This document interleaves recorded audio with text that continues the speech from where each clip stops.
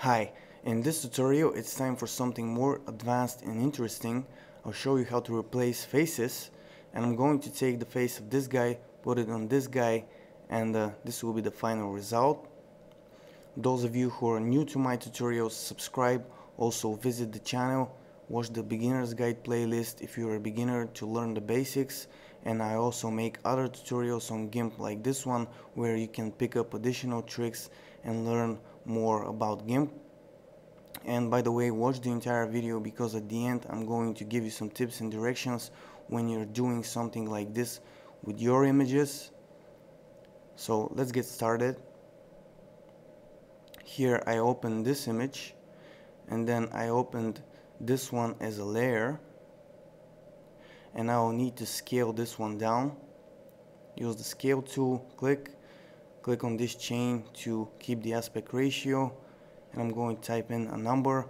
I have already tested what kind of width and height will work for me, and now I'm going to position this, reduce the opacity of the layer so I can see what I'm doing. Again, I have experimented and I know where I need to position this. I'm also going to show you how you can do this later, how you can position the face and scale it later.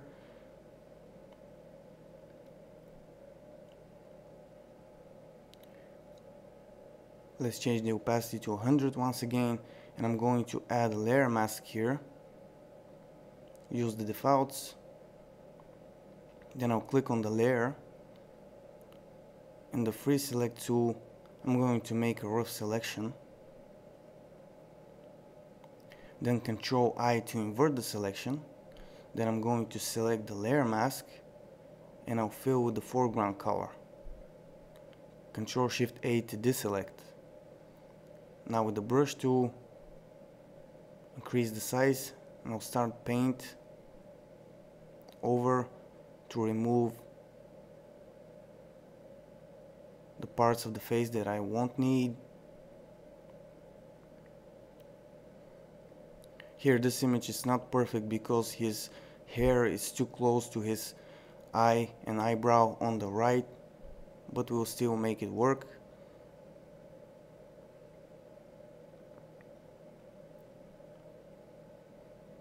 Now the next thing I'll do is go to filters, blur, Gaussian blur, and I'll type in 200, click OK,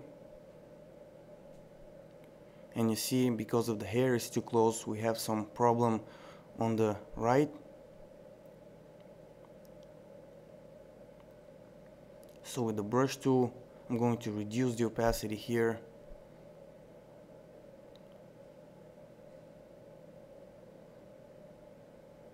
increase the size more, and carefully paint here.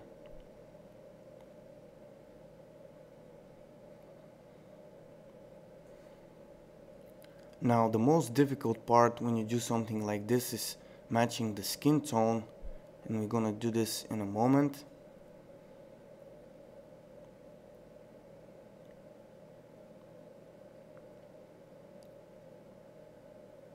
Now I'm going to duplicate this layer and shift click on this one to make only this one visible. Select the color picker. I'm going to pick a color from this guy's face, and I'll make sure I have selected the layer, and I'll pick a color. Then I'll shift click again to make all the layers visible, and select this top layer, and I'll fill with the foreground color. Next thing I'll do is go and change the layer mode to soft light, and I'm going to duplicate this and reduce the opacity to 40.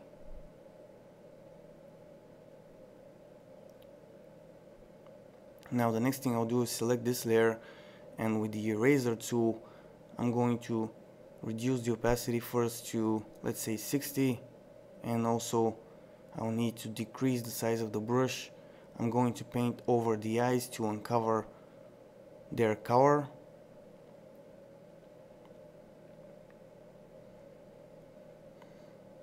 And let's zoom in.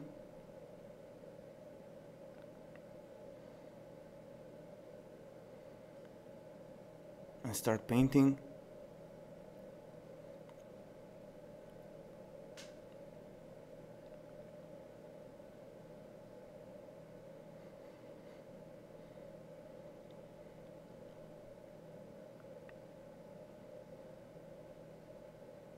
Now let's select the top layer and again continue painting.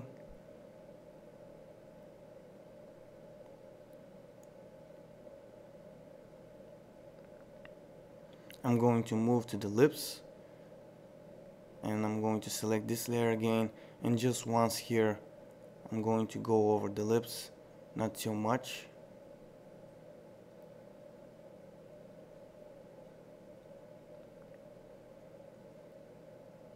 Now here in the eyes we have too much red because they were shadows, so I'm going to increase the size here and reduce the opacity to, let's say, 40. I'm gonna click just once and drag like this on both eyes to kind of make the color look better. And then I'm going to make this, and let's show you how you can move this. Click on these chains and then you can move the face if you want to. You need to position it better. Also you can scale it if you need to. Now let's make this layer invisible. Right click and merge visible layers.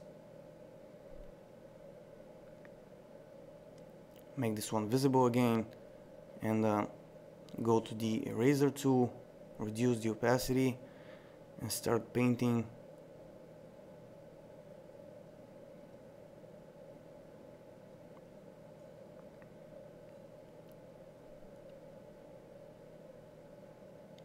I'm also going to layer to image size to remove the layer boundary to make it fit the image.